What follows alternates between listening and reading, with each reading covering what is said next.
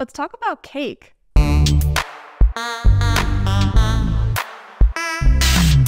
Welcome back to The Index. I'm Megan with MongoDB's Developer Relations team, and here's what you might have missed over the last week.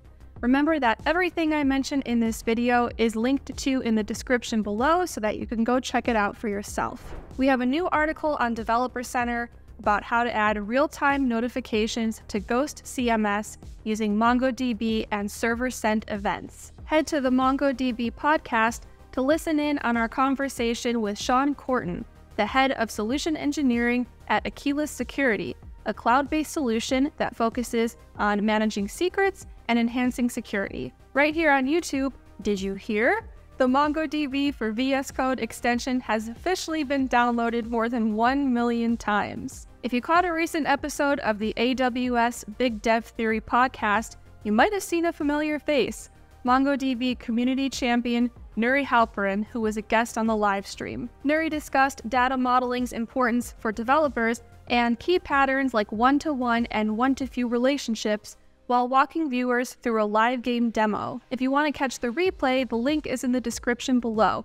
Don't forget to check out the chat as well. It has some awesome questions, comments, and links. Additional thanks to our own Mike Lin, who moderated. Finally, community champion and Beanie creator Roman Wright was a guest on the Talk Python to Me podcast, where he discussed migrating to Pydantic 2.0 for Beanie. Moving on to our events, big congrats to the folks behind the Dallas Mug.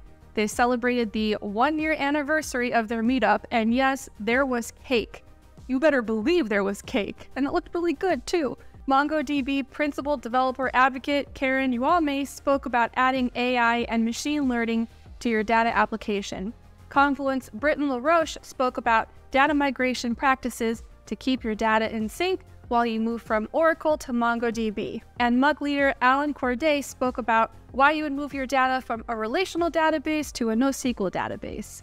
We might be coming to a city near you. You can see all of our upcoming events over on Developer Center. Just click on events. That's all I got for you this week. You know the drill. If you're still watching, it means you found this video helpful, so we would be very grateful if you could give it a thumbs up, subscribe to our channel, click on the notification bell, and we'll see you next time.